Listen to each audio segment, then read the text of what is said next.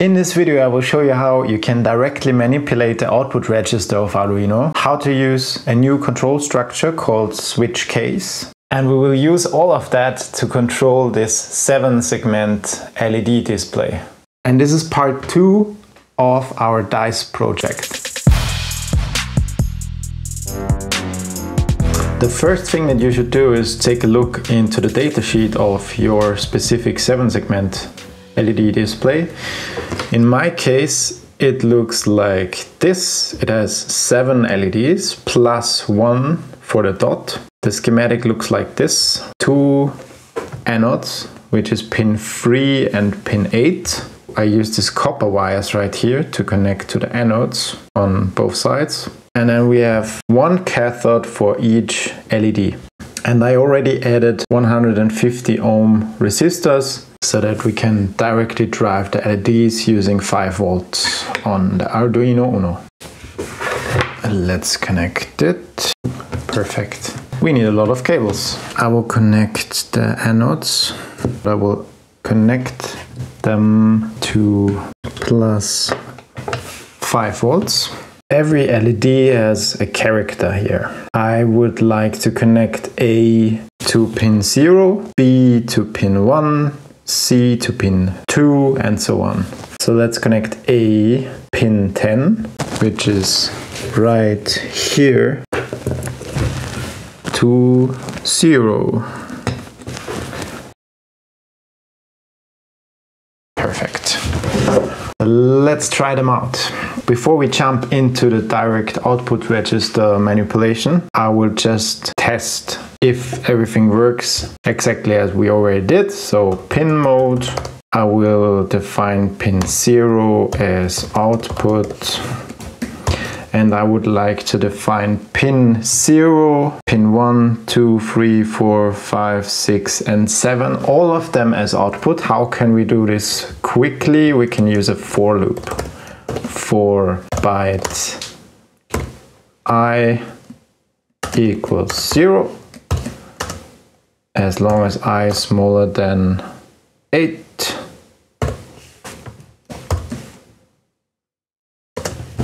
I plus plus,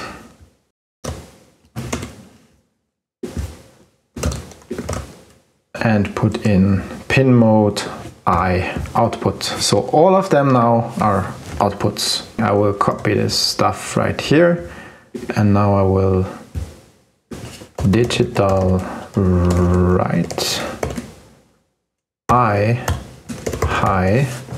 high would be dark, which is a little bit weird, but this is how they are wired, because they are connected to 5 volts on one side, and then if we connect it to ground on the other side, they will turn on. If I connect it to 5 volt on the other side, it will be 5 volt on both sides and no current will flow.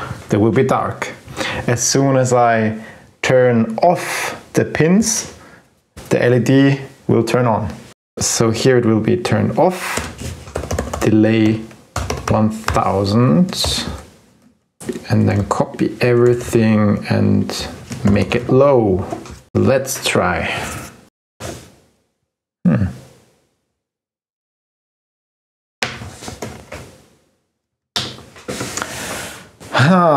Okay, and now you see one thing that is problematic about this setup, because pin 0 and pin 1 are also used to program the Arduino chip.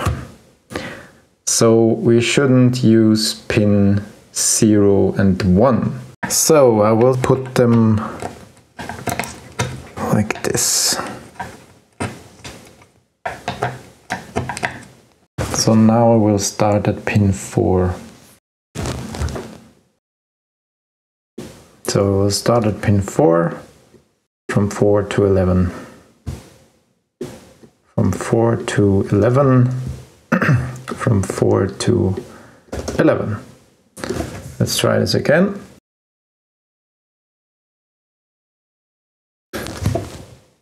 Oh, I see. From 4 to 11.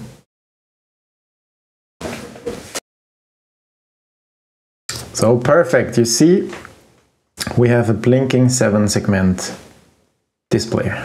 So if you take a look at the Arduino pinout, our pin 0 is also port D0. Pin 7 is port D7, but then pin 8 is port B0.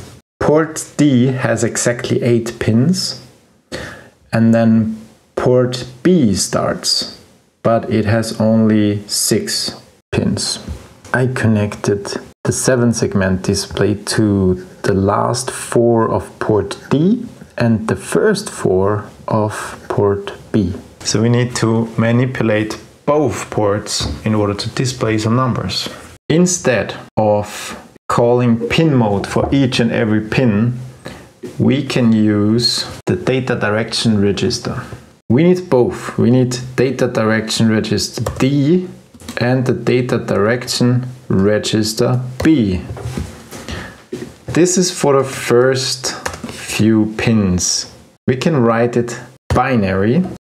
Now we can assign a binary number that represents the inputs and the outputs of this specific port. And you already know what the port is. So the port D is pin 0 to pin 7, and then B starts at pin 8 and goes up to pin 13. We want the first 4 pins to be inputs and the last 4 pins to be outputs.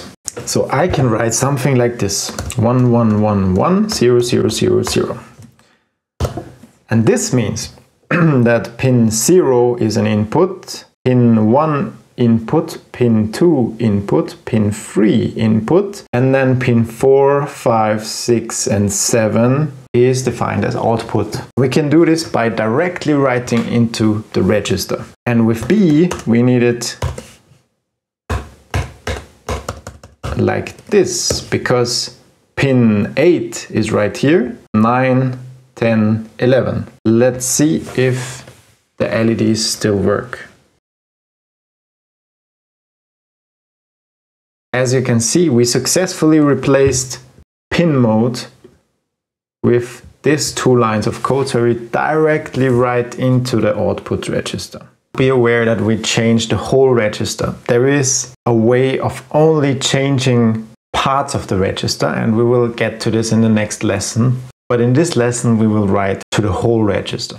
Now these registers right here, data direction registers, are used to define if a pin is an input or an output. And there is a different register for turning on or off. And instead of digital write, we can now directly write to the register.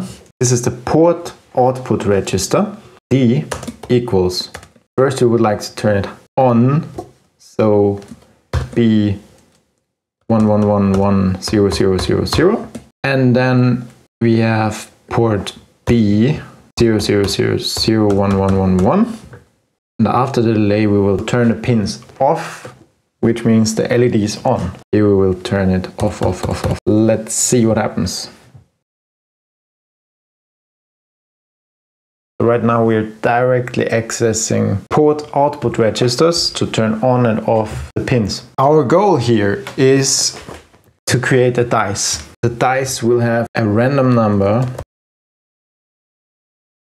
between 1 and 7 will be generated, and the structure would look like this if random number equals 1. Then turn the LEDs on so that it looks like 1. Else if random number equals 2, turn the LEDs on so that it looks like 2, right? So we could do it like this, but there is a cleaner way, and that is by using switch.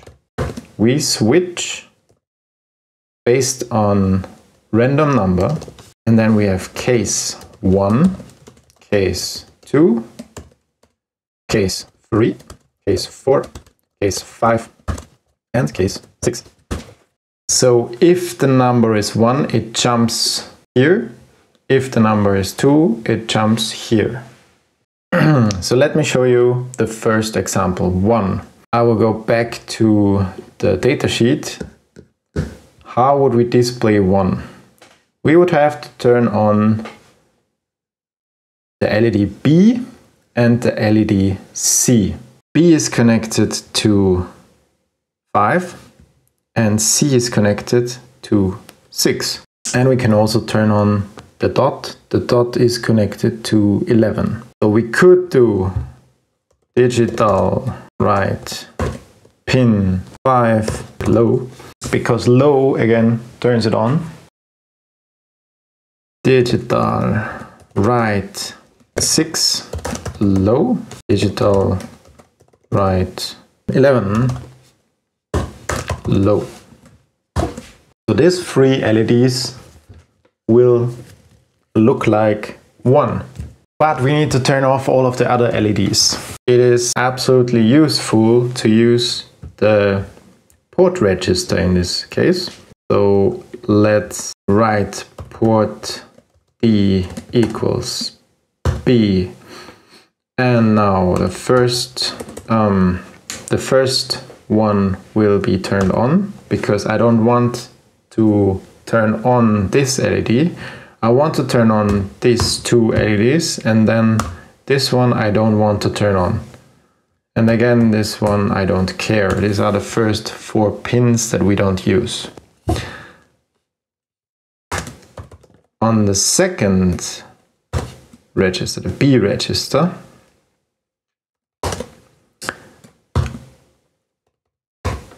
these 4 we don't use. And I will turn on the dot LED by turning off the pin. And then we will turn on the last 3 pins and therefore turn off the LED. It is confusing, I know. And there is one last thing we need to do, and that is we need to break, because otherwise we will jump from case 1 directly to case 2. And by using break, we jump out. We don't execute the other cases. This makes no sense, because otherwise we would always see 6. Because it would jump from 1 to 2, 3, 4, 5, and then 6. And it will always look like 6. If you know why, please let me know why Switch is designed like this, because to me this makes no sense. And in some other languages it doesn't work like this, you don't have to break. But in the Arduino programming language we need to add this break. Technically in the last case we don't need to break, because we already are at the end of the switch case. Now let's cheat a little bit, let's put it to 1. Let's remove this code by commenting it out, and technically we should see 1. No, we don't. Int. Yeah, this should be an integer number. Yeah, I think we need to break to avoid errors here. And we see 1. So here comes your exercise. Please fill out the rest of the switch case so that we see all the numbers. And now we already know the number 1 should turn on B, but in order to turn it on, we need to turn it off. So B is 0, C is 0, and the dot is 0. Let's continue with 2. We have A, E, and D. C should be 1, F should be 1, and the dot should be 0.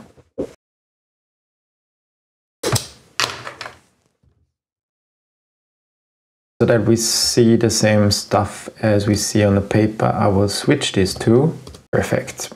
You can select something and then press Command D or Control D if you're on Windows. D, D, D.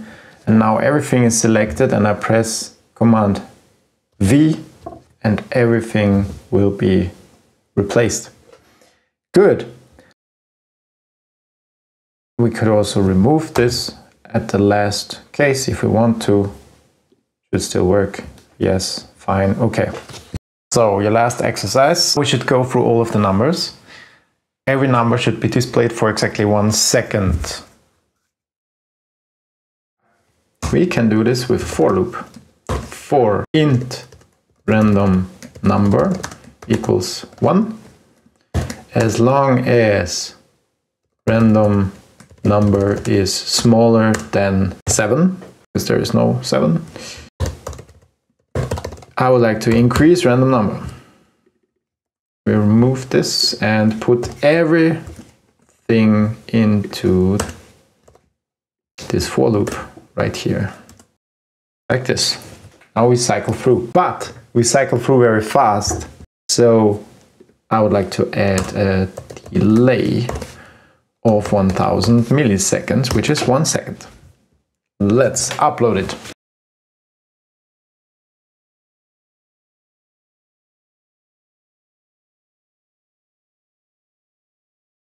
Something went wrong here. So we have an error with 2 and with 3. Yeah, I'm not able to do the alphabet in reverse, so this should be G and this should be F. And so, yeah. So let's change this. 0, 1, 0, 1.